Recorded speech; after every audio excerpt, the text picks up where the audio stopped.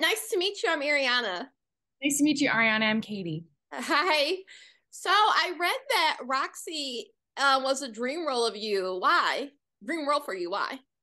Well, Roxy has always been a role that I've loved so much. I mean, the show I've always loved. Yeah, Roxy has always been a dream role for me because I love the Fosse choreography and particularly the character of Roxy. I feel like I resonate with her, especially where I am right now in my life. Kind of like the innocence and like the wanting, like her wanting a dream and her working so hard for her dream. So I really relate to that. And the material is just so well written, and she's so fun to play every single night.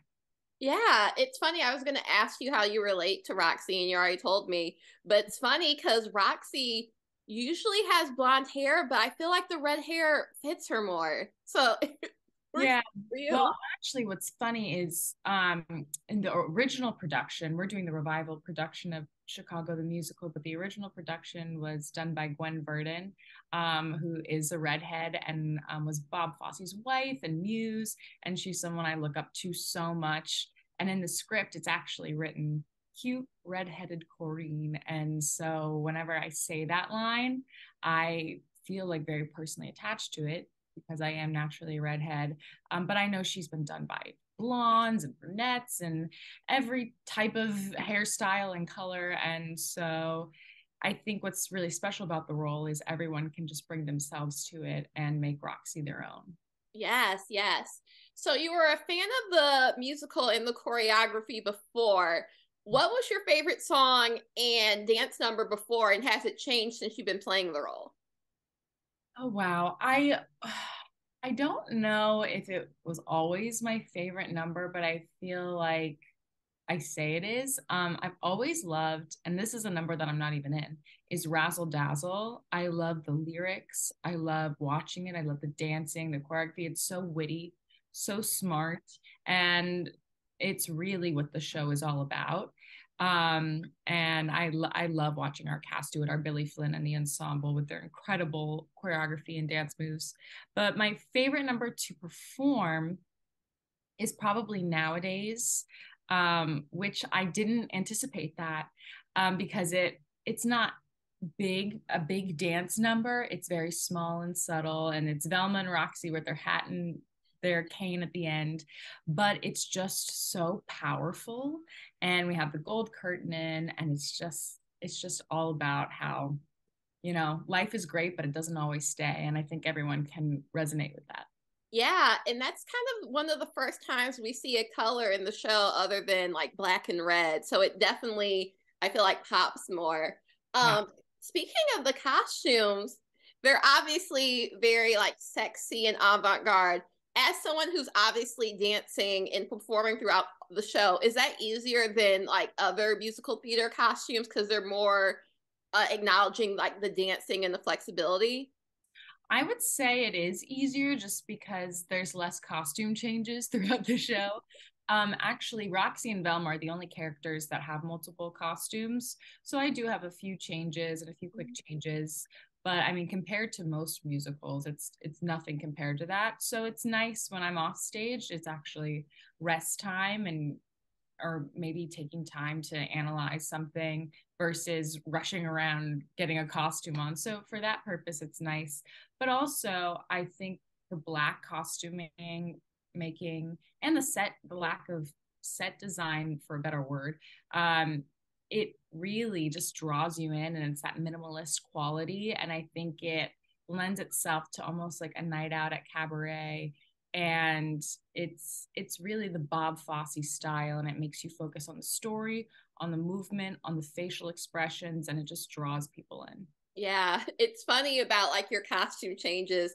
When Roxy is quote unquote pregnant, she's more demure in like a little short romper. And I'm like, if she was pregnant, that would actually really be on brand that like, oh, I'm taking it easy with this short little romper. Right, right. Exactly. It's super cute. So also there's a lot of ladder work. Obviously, I see like someone who's like standing there for just in case anything happens. But kind of how is it like performing every night on a ladder? Well, I will say at every venue, it sometimes feels different based on just the theater and how the set pieces load in. So usually at sound check before each show, or not each show, but each new venue that we go to, I go up and test it out just to kind of, see where does this one wobble and swing. But I'm pretty comfortable up there by now. Um, so it's just like a piece of choreography to me. Like at first, I was a little bit more timid, but now I'm pretty comfortable and I'm swinging about. How did you get interested in musical theater? My guess has always been like you've done one of the avenues and then you explored more. So how did you get into it? Yeah, well, that was definitely the case for me. I started out as a dancer and I started dancing when I was like 4 years old. And I went to a performing arts dance studio. So they had a lot of musical theater dance and just musical theater inspired kinds of things within it. So I started singing in high school. And by that, just kind of naturally came acting. And I went off to college to a dance program at Oklahoma City University, and that dance program is pretty heavily infused with musical theater. Um, but it wasn't really until right after I graduated college that I did my first full blown musical. But I've always been interested and always considered my favorite style of dance musical theater. Um, but yeah, I just continuing to take voice lessons and acting lessons and learning on each job. It's been so wonderful, and I love that I get to express myself in all three mediums, especially in this show. Yes, yes, for sure. Do you have a favorite medium or is it like you love to be the triple threat?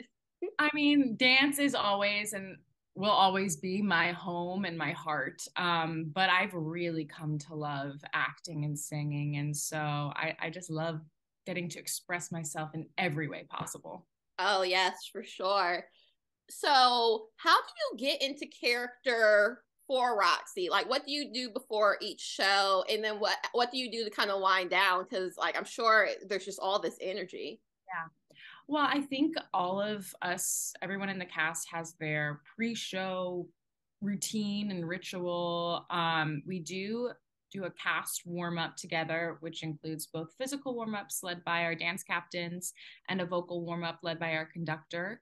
And so that way we kind of come together as a company just to breathe together and just be a company together. And then we have a half hour to go finish getting ready and changing. And so I just have, maybe an extra vocal warm up that I usually do, or I always like sing through a part of Funny Honey before I go on. And yeah, I think we just have our own like routine and ritual that we do right before we go on. Yes. Is there something that you do that you try to do in every city since you're touring around the country? Hmm. Oh, well, one thing I am doing, which I think probably a lot of people are doing, but whenever we do have sound check, I always make sure to take a bunch of pictures of the stage, and I'm gonna put together like a little album that's like theaters around the country. And so it's something I can look through and think, wow, I performed in all of these theaters, and some are so incredible. Some are like smaller, which is great because it's a vaudeville feel. Some are huge and gorgeous, and it's really fun to play in all these different theaters. Yes. And I know with being on tour, you can only take so many things. Like, what's kind of some of your essentials that you make sure fit into like your two small suitcases? Yeah, well, one thing that's been very helpful is my packing cubes because it's kind of like my drawers within my bag, so they Mhm. help me. Um, but in terms of like sentimental items, I don't know, I have like little pictures of people that I love, and I have like a Kindle that helps keep me busy, like having an activity on the bus. Um, yeah, I don't know. I guess just food things, like little things that give me comfort whenever I can find it. Yes, yes, yes. So, Roxy was your dream role, and dream is being fulfilled. What's kind of your next dream role? It doesn't have to be the next role you play, but what's kind of next on your wish list? And it could not even exist yet. It could be, oh, I would love an adaptation of this or a revival of this. Yeah. Well, I'm very open. But I love anything and all thing Fosse, so I would always do that. But I love dance roles, and more than that, I've really been loving like the acting that I got to do with this role. So I'm so open. I'd love to do Broadway one day. I'd love to do TV, film. Um, yeah, I'm not really cornering myself, but I'm open to anything, and of course, it would be a dream to originate a role.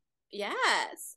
What do you think you learned most from playing Roxie so far? Hmm, that's a good question. Um, I think from her, I I think I've learned to be present with myself. Roxie is a character. She is so present. She will be happy one minute, sad the next, angry, confused, scared. She feels so many different emotions. And in order to play her authentically on stage, I have to be really, really present with her and not let my mind wander anywhere. Um, so I think she has taught me really to be present and in the moment. And while I'm living my dream right now, I mean, that's such a great lesson. And so I thank her for that, I guess. Yeah. What was interesting about your portrayal, like I've seen the movie, I've seen it on Broadway, but what's something I noticed about your portrayal that I feel like I haven't noticed before is that the number, I don't remember the exact name, but when she is just like, oh, I need a boy, like I need two for her big dance number, it's just like, yeah, you really should dream big. I feel like I never had that takeaway from seeing it before until I saw your portrayal, which I think is amazing. Thank you. Yeah, it's so fun. That whole monologue every night, it's so fun and it's always different. And I think it just goes based off of how I'm feeling the audience and also how I'm feeling. But I still, follow, the tick points of the direction and everything. But I think what's so special about that big monologue is that I do get to be really present with myself and with the character. And it's always fresh and always different every night. For sure. Well, thank you so much for taking the time to talk to me. Congrats on this dream role and all the things that are coming and being created for you right now. So, thank you so much. And I hope to talk to you about future projects. Thank you so much. It was lovely to talk to you. Awesome. Thank you. Bye. Bye.